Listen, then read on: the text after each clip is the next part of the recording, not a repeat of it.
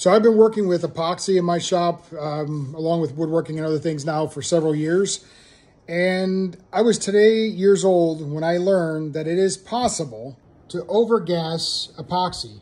So I always use the vacuum chambers to remove the air bubbles out of my epoxy before I do a pour. And then I had this project where I did that, but then I also, after I had it poured to make some pen blanks for a client, I also degassed the stuff because I had wood and other things in with the epoxy, so I degassed that to draw the epoxy into the wood. But unfortunately, I pulled out too much gas because then it did not cure.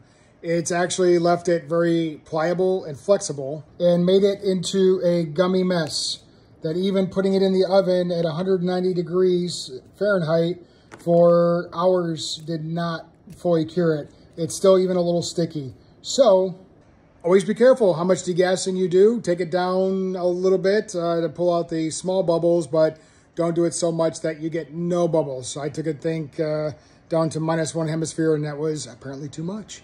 So watch how much you degas.